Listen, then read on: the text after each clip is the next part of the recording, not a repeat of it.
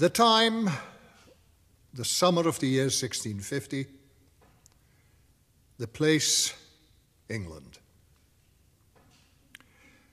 One Sunday morning in the city of Derby, in the English Midlands, in this church, an important event took place.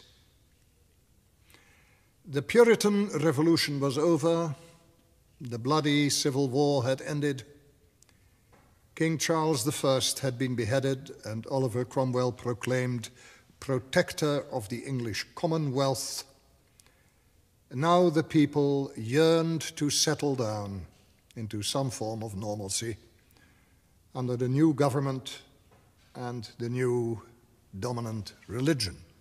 This church had only recently been changed from an Anglican one into a Puritan one.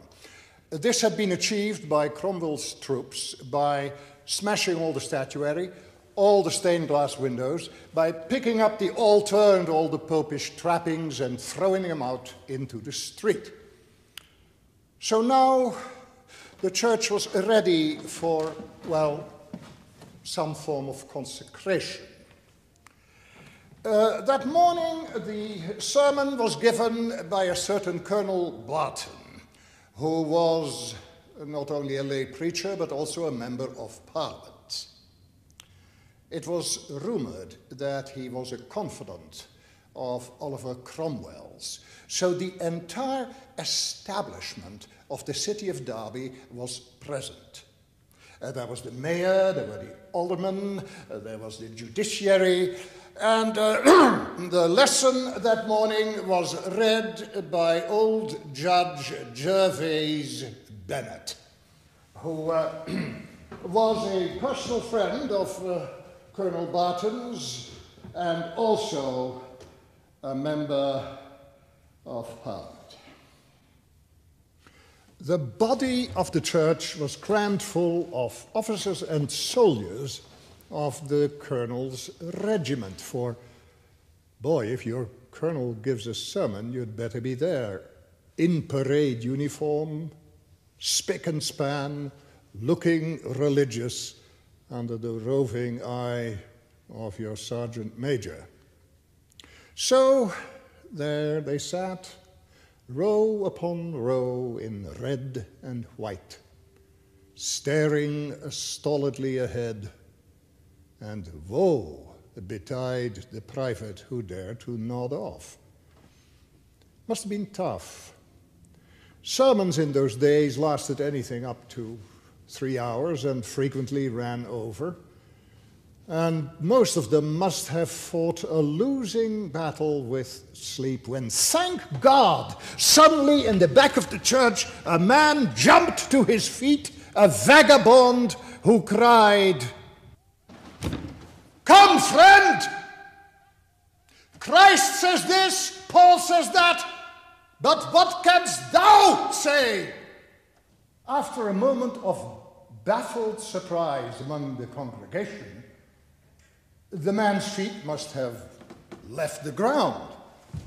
At least a dozen soldiers must have thrown themselves upon him, swept him off his feet, and carried him out of the church, where they threw him down the steps.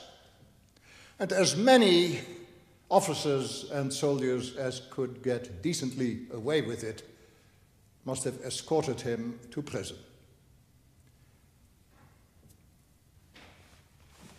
For a religious fanatic to interrupt a church service was not exceptional in those heady days of newfound religious freedom. Small Protestant sects were swarming all over England. New ones were springing up every day with names like the Sabbatarians, the anti-Sabbatarians, the Muggletonians, the Seekers, the Ranters. They usually were the personal congregations of one charismatic evangelist or preacher, and all of them interrupted church services. But to have interrupted this particular service, well, to do that you must have been a real nut who had lost all contact with reality. The name of the young man who was now being dragged off to prison was George Fox. He was 26 years old, a shepherd from the fens of Leicestershire, and there among his sheep he had received a revelation.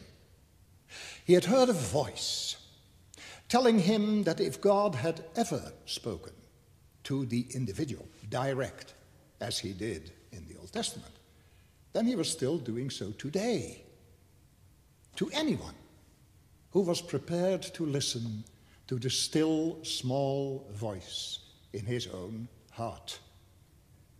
God did not speak to congregations. He spoke to people. And anyone who imposed himself between that individual and his God, calling himself an intermediary, had to be removed. So, no more priests, no more parsons, no more churches, no more set prayers, liturgy, hymns, creeds intoned in unison. No, no, no. The experience of the presence of God, of the presence. And that experience brought about love for the neighbor, for the other unique, irreplaceable individual. So, no more titles, no more differences in rank. No, no, no, no. Everybody should be addressed by his first name, addressed with thee and thou. You must go for that of God in the other and embrace him with love. Well, George Fox had preached his revolutionary gospel of love for a number of months when here in the church in Derby that Sunday morning his luck ran out. For when his case came to trial in the old town hall in Derby, there were two judges. One was Gervase Bennett, who had read the lesson that morning, and the other was Colonel Barton himself. Judge Gervase Bennett presided.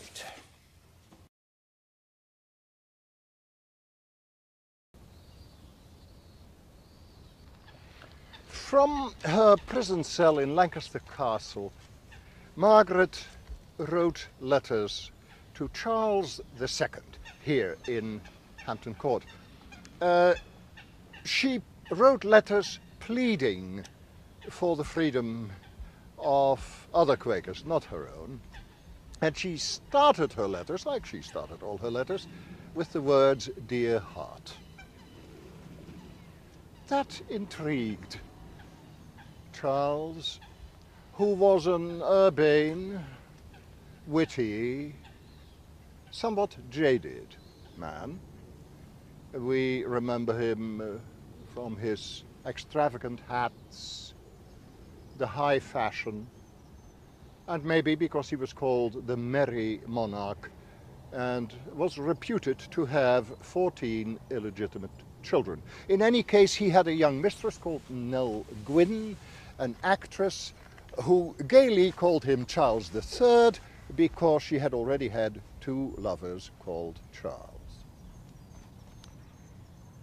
Charles was intrigued by these tender notes from this presumably young woman in a prison in the north of England.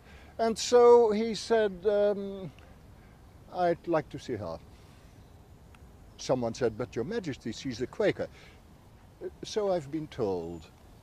Have her come down. And so it happened. Margaret was released from prison. She travelled down to London. She was presented at court. And when Charles saw the gaunt, white-haired old woman with her lined face and her fierce blue eyes. She was not quite what he had imagined, so after a rather meaningless, short audience, she departed. But she did not return to prison. She returned to Swarthmore Hall. The fact that Charles had been unimpressed by the fact that she was a Quaker can be explained by the circumstance that he had a Quaker at court. A young, roly-poly, engaging young man, bit of an English eccentric, called William Penn. He was the son of the crusty old Admiral Penn, whom Pepys in his famous journal calls a rapacious old rogue. Admiral Penn had lent £16,000 to His Majesty, which may have helped to give Charles II a more lenient attitude toward this boy at court. Also, William was a personal friend of the Duke of York, later King James II. In other words, he was well protected, and he needed this protection. Because he was an extravagant young man.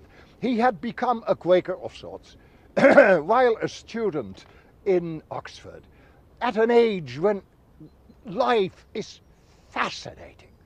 Every single facet of it is absolutely captivating. And so there was George Fox, and he preached about equality of all men, the inward experience of God, thee and thou to everybody, never take off your hat, and oh, this was fascinating. And so here he was at court, a Quaker, and not to take off your hat to dignitaries and magistrates. It wasn't all that exciting, really. No. The real challenge would be to refuse to take off your hat to the king.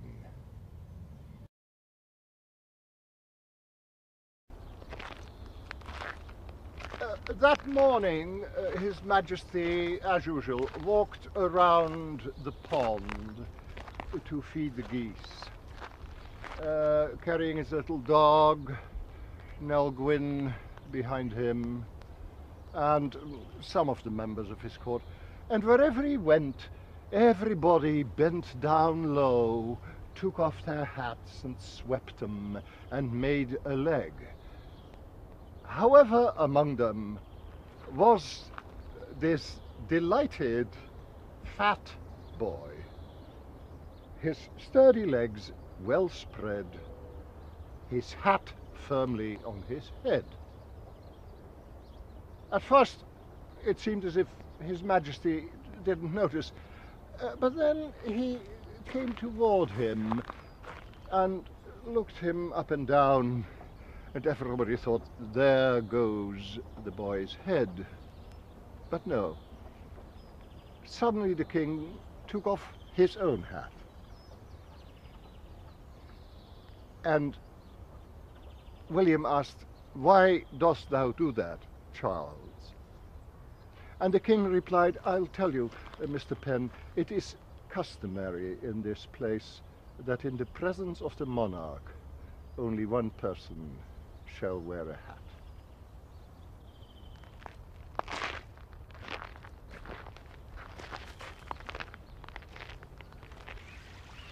There has been some speculation why Charles II allowed Will Penn to get away with that prank. For amusing as the incident may have been, it was lèse-majesté. Many Quakers were languishing in prison for the same act of defiance involving dignitaries of a much lesser stature. It is generally assumed that it was because of the debt the king had of £16,000 with the old admiral, or because he had an innate sense of humor, but I believe there is another explanation. Will Penn, even at that age, must have had about him the unmistakable aura of greatness for those who could see. And I think that the incident of the hat relates a moment of encounter between two men of genius with almost a shock of recognition. Anyhow, when the old admiral heard about it, he gave vent to a burst of language that must have been extremely salty. He decided that enough was enough. Any sane person could see that this idiot boy was bound to end up in the tower, so he sent him out of harm's way to Ireland, so-called to manage the family estates. A genteel exile that lasted a number of years.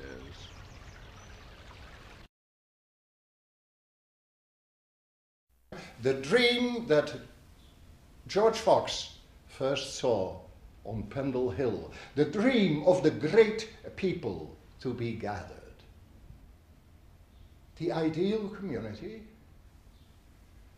with freedom for all, freedom of conscience for every individual, freedom of religion, no difference between races, peoples, sexes.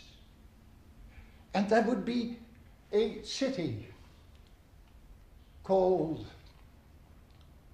the city of brotherly love. Well, that was too long. You couldn't call a city of brotherly love. In Latin, Philadelphia. This concept that was first realized in Philadelphia is now realized all over America. Sarasota, Florida, Newtown, Pennsylvania, Barnesville, Ohio, Sheridan, Wyoming, Big Timber, Montana. They're all built on that same pattern that was first dreamt up by this joyous, playful genius, lying in his bed, gazing at the ceiling, seeing the vision, the glory, that land, that great land, that holy experiment. The map of the center of Philadelphia was the first reality that resulted from the vision. And the vision expanded. Everything came in great rushes of inspiration.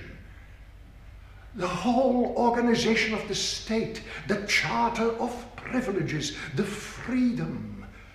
But where? Where could William and his Quakers start that peaceable kingdom, that holy experiment? In reality, the world was theirs, but practically only the American colonies were suitable. Now, it so happened that in the American colonies, Quakers were severely persecuted everywhere.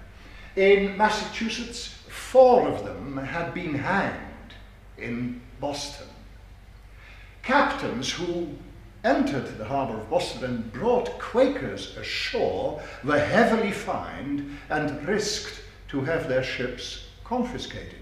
In the Carolinas, they were as severely persecuted. There was no place in the American colonies where friends could settle in virgin wilderness, except in the territory that had been conquered in 1664 and taken from the Dutch.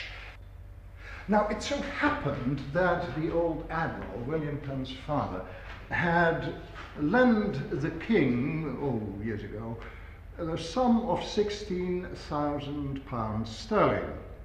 Of course, the king had never paid this back because to lend the crown money was a privilege. However, when the old admiral died, William inherited that debt, and that gave him the idea to ask King Charles for a piece of that virgin wilderness west of the Delaware. Oh yes. Yes, the king thought it was an excellent idea. Excellent.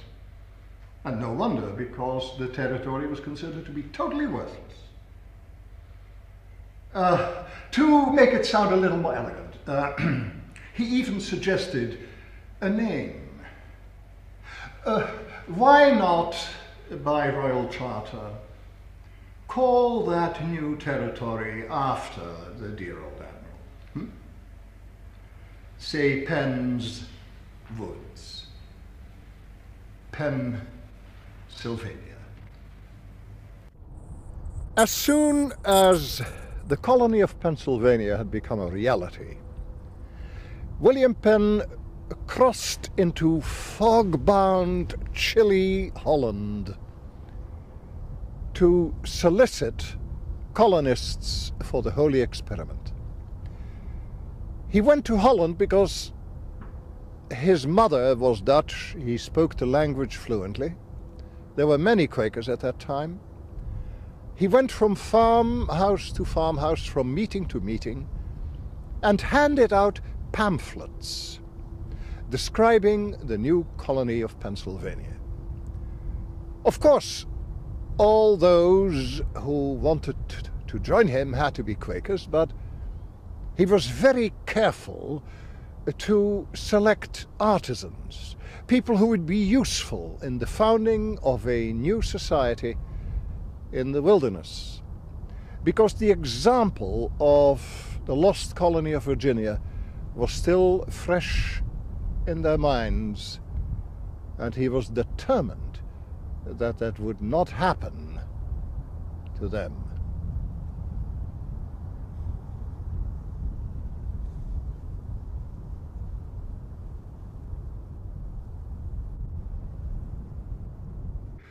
And so it came about that one day in the fall of 1682, the good ship Welcome lay at anchor on the Thames near the Tower, ready to sail, with on board 100 Quakers and their families. Before they wound anchor to leave, they unrolled a banner saying, "Now let us try."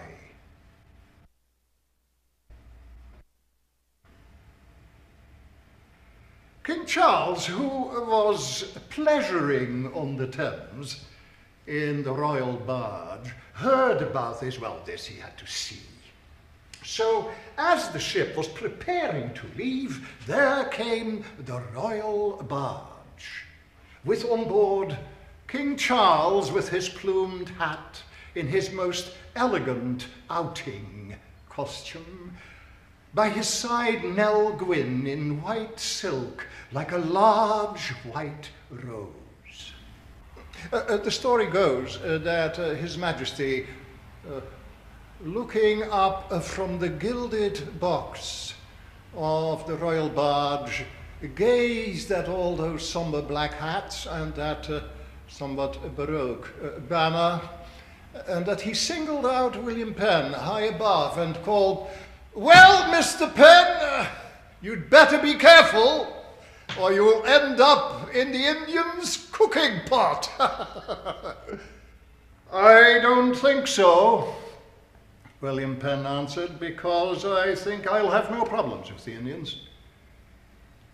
We will go for that of God in them. I beg your pardon? We will pay for the land we intend to use.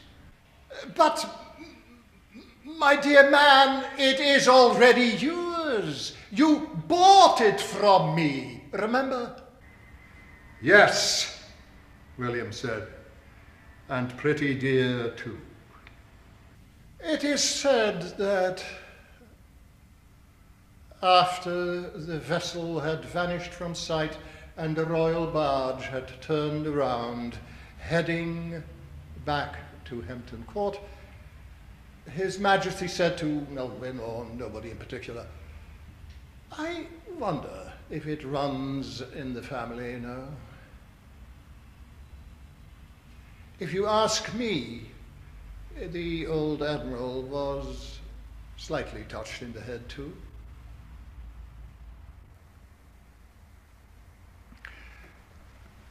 King Charles must have smiled as he watched the empty Thames and the greyness on the horizon, because he took a perverse pleasure in presenting himself as a somewhat inane fop.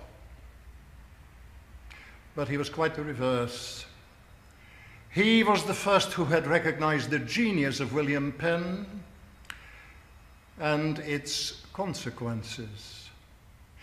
Because south of what was now Pennsylvania was Maryland, which belonged to a medieval sort of character, Lord Baltimore, a rather infantile person, very cantankerous, and it worried, or it had worried, Charles to have those two as neighbors. For imagine that over a bottle of claret, they would get together and become fast friends and say, why should we pay taxes and duties to the crown?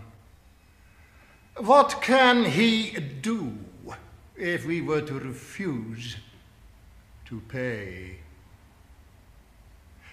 Well, he could do something, and he had. The two gentlemen each had a map of their territory, but it was only later, when they were already there, that they realized that their two territories overlapped ever so slightly. There was one area, very thin, narrow border strip, that was contested territory. And that was exactly what Baltimore wanted. That's what he had waited for. He wanted jousting, chivalry, a medieval war. And so he moved into what William Penn considered to be Pennsylvania. And Charles had been so astute in his judgment of William Penn's character. He had foreseen that the flame of youth, the vision of the peaceable kingdom, would eventually succumb to what was called maturity. For as a man, as a carnal person, William Penn was a skinflint. And so it happened that, as far as he was concerned, personally, the holy experiment ended in the sad quicksands of a row between neighbors. And the king thereby postponed the American Revolution by a century. And when Congress finally decided that the two states should have a clear borderline, they gave the assignment to 2 professional land surveyors to determine the exact center line of that area. And the names of the surveyors were Mason and Dixon. And so, 200 years after Charles's slyness, there was the blood-drenched border between the North and the South in the war between the states.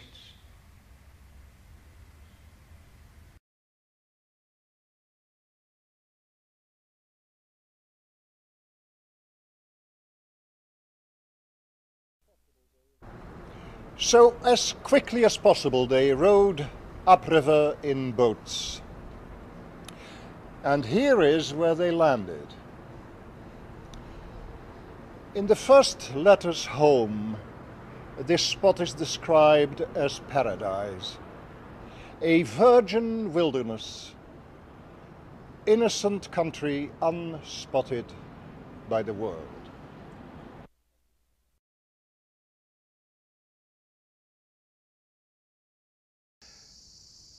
The image is touching in its innocence. There is William Penn holding the Indian's hand. They look like 2 children in kindergarten in the playground.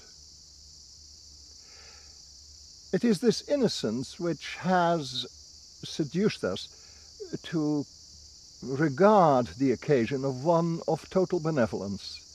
It was a little more complicated than that. There were 2 kinds of Indians present at that first meeting.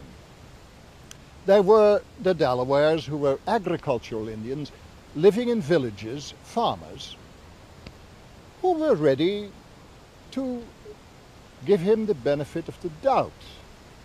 They had been prepared by Quakers who lived way across the Delaware in New Jersey, the first settlers there, who had brought across that letter which he had written to the noble savage. However, in the background there were other Indians. There was a taciturn chief sitting in that circle who did not share in the general benevolence, and in the background were young braves, bows and arrows at the ready, looking at the scene with cynicism. They were the ones, the hunters, the trappers, who had had contact with other white men, namely the early settlers along the Delaware, the Swedes, the Dutch, the English, who all called one another bandits. And I'm afraid that all of them were right. It was common practice to order a certain amount of furs from a certain Indian clan, and then when they were on their way back through the forest with their harvest, they would be intercepted, given rum, and when they were senseless with drink, their furs would be stolen, and if there was one who protested, he was shot. So the only reality these Indians knew and recognized was the fact that the muskets of the settlers carried further than the Indian arrows. It was these that William Penn had been warned about by his scouts. Something would have to be done. Somehow they would have to convince these Indians of their goodwill, their peaceable intent. But how? After going into meeting, after discussing it among themselves, after prayer, after opening themselves to the presence, they came to the conclusion that here was the challenge. They had arrived with that banner, "Now let us try what love will do." Now they had to put it into practice. It was not that they should bring the Indians to trust them. They should trust the Indians and move in among them unarmed with their families and be totally at their mercy. It was the only way of approaching that of God in those Indians. It was difficult to find a way of doing this, because the scouts had warned, don't make the first move. Let them do it. But how? All they could do, they decided after a few days, was wait for a miracle. Unpack their implements from the boats and hope and pray. As they were lining up on the shore, their plows and their axes and their spades and their mouse-proof barrels of grain, Indians would come strolling by and look at all these alien instruments, and one of them would sit down and watch them for a while and then ask one of them, "Are you by any chance looking for a place where to grow things?" And the young Quaker would say, oh yes, yes, why? Does thee know of such a place? I'll pay for it. I have money. "Oh yes," the Indian would say, "I know of such a place." And there it was, the miracle, the voice of God. "Where, friend, where?" "Oh, a little ways into the forest." "Far? How far?" "Oh, 2, 3 days." "And what's it like, friend? What's it like? Tell me." And then the Indian would describe in glowing terms a land flowing with milk and honey. And then the young Quaker would say, "Can I take my implements with me?" "Oh, yes," the Indian would say, "Sure, yes, I'll get you a couple of oxen. And my young family, my wife, my children, can I take them?" "Yes," the Indian would say, "of course. Let's take them."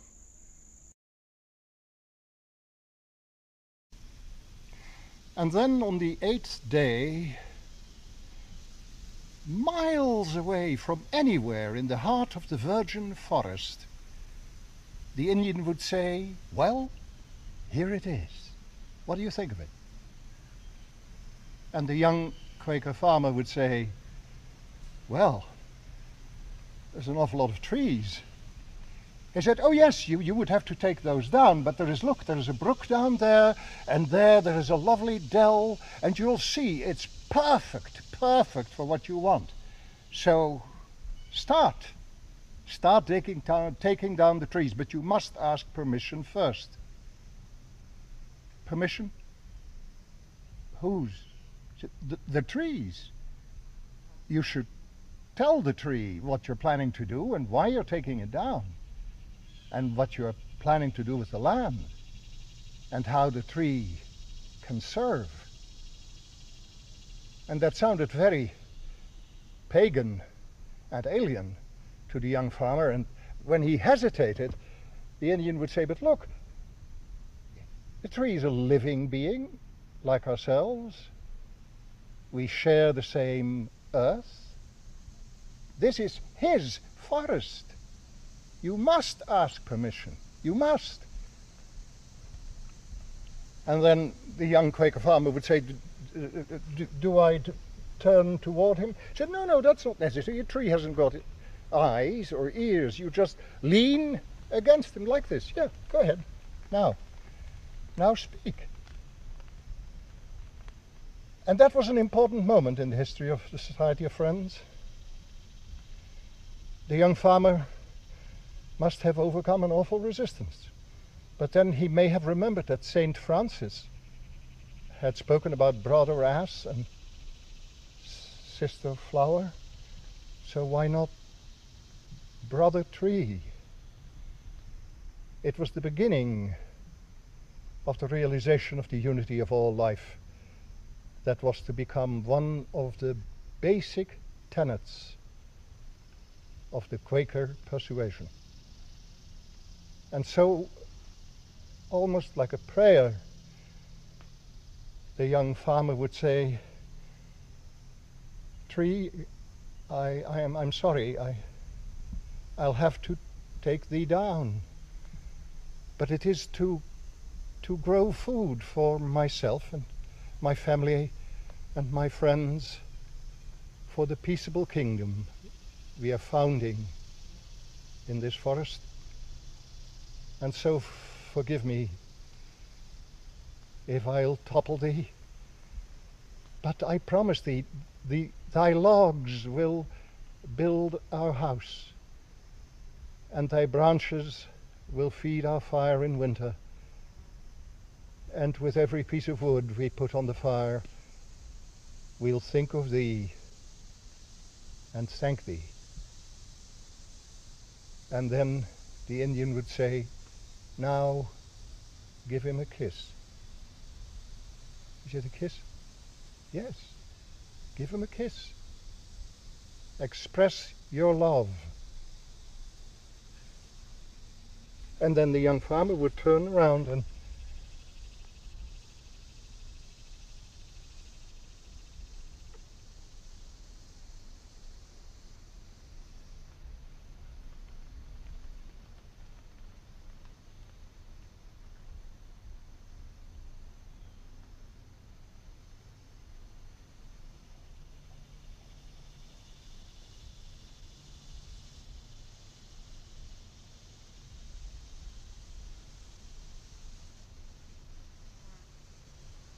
And then, when the trees had been felled, and the roots dug up and burnt, and the weeds already began to grow on the new land, the Indian who had sold it, so-called, came and asked the Quaker farmer, "What are you going to grow here?"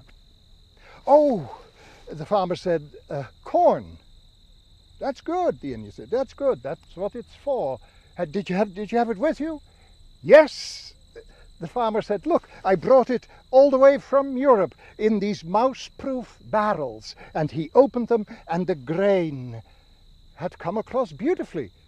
But the Indian looked at it with scorn and said, "That's not corn, that's weeds." No, the farmer said, This is corn. That's what we bake bread from." "Nah," the Indian said, "that's not corn. Hey, this is corn." And a squaw came and brought an ear of corn. "Oh, but that's not corn," the farmer said. "That's maize. You can't bake bread of that. That's for cattle." "Ha!" the Indian said, "That's not for cattle. That's for bread. I'll show you." And he called, and a squaw brought a loaf of cornbread, and it tasted delicious.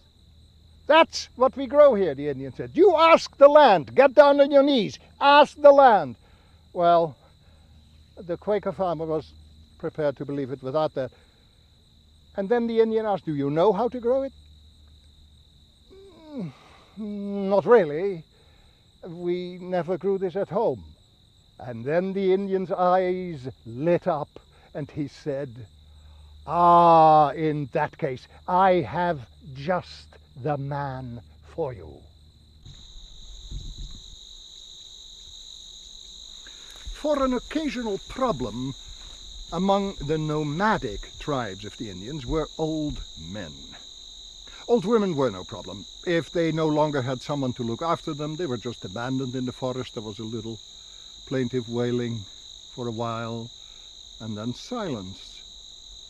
Old men, of course, was different. They were given a solemn farewell, a feast, after which they were supposed, and most of them did, to vanish into the forest, never to return. There were, however, the occasional old tough character who liked the party but did not like the walking into the forest, and so he came back. Like some old actors, he had one farewell tour after another, and they were a problem. What to do with them? You could not leave them behind like the women. And here, there was the answer, at least, for one of them, and maybe more. Leave them with those touched in the head. And so the cantankerous old dotard stayed behind with the young Quaker family as the tribe moved on. And the young Quaker farmer asked, now how do I sow this? And the old man said, well, like this. And he took a handful and threw it among the weeds. But the young Quaker said, that won't grow. Oh yes, the Indian said, some of them will grow, some will not. That's the way life is. And then at last, the patient young friend set his jaw and said, not in Krefeld, it isn't.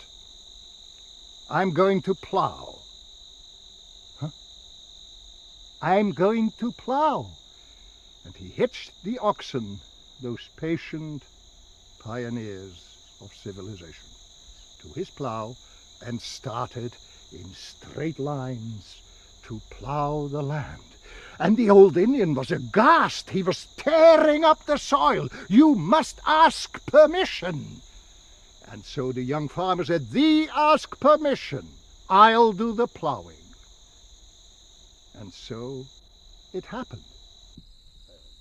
And then, when the plowing was done, the young farmer and his wife each walked down the field, one furrow at a time, and with a pointed stick made holes at equal distances, while alongside them the old Indian danced and chanted incantations in contact with the spirit of the earth.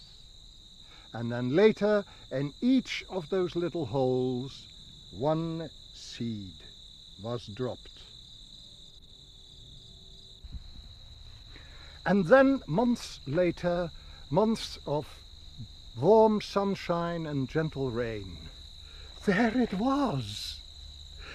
And the young farmer called the old Indian and said, look, look, it's ready for harvest, look.